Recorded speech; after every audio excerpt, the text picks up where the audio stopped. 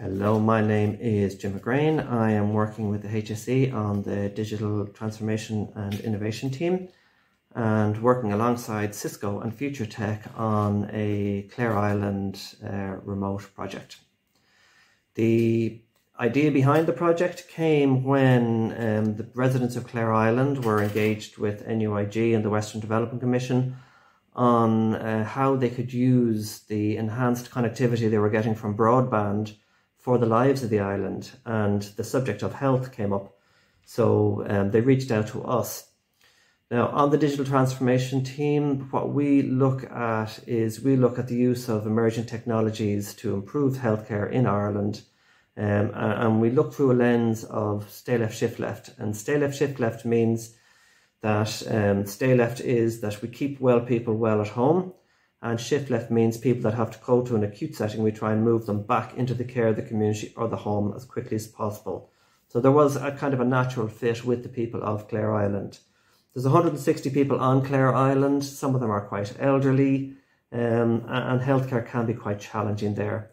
There isn't a resident doctor on the island. There's no pharmacy on the island. There is a wonderful lady doctor who visits from Achill Island every Wednesday. And she has 2 nurses that are on the ground that are supporting her there.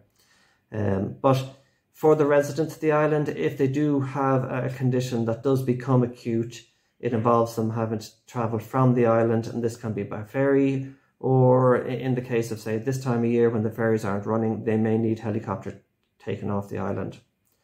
So the reaction from the islanders themselves has been fantastic, has really, really been positive. Once they kind of were assured that this wasn't something that was going to be taken away from the current fantastic care that the doctor and her nurses give them, they were really, really interested and really on board when we kind of told them some of the technologies that we are working with.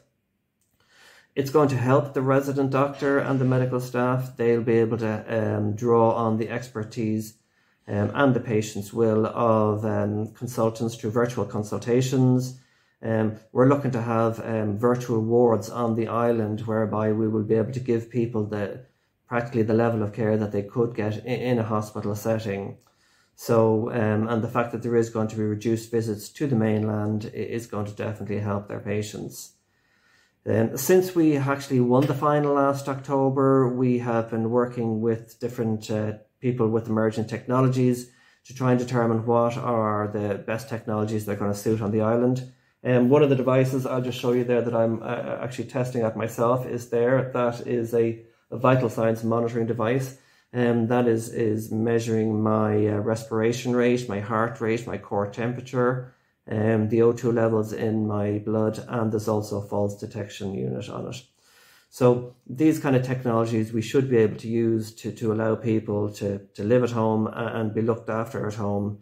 And also when we do determine the actual conditions and we do baseline analysis of the residents of the island, if there is any deterioration of conditions, we should be able to pick that up before it gets acute and before it requires any hospitalisation.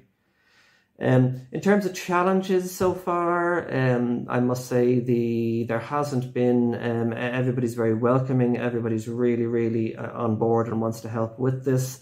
Bureaucracy, same as everything, in terms of legal memorandums of understanding and legal, that takes a little bit longer than you would hope.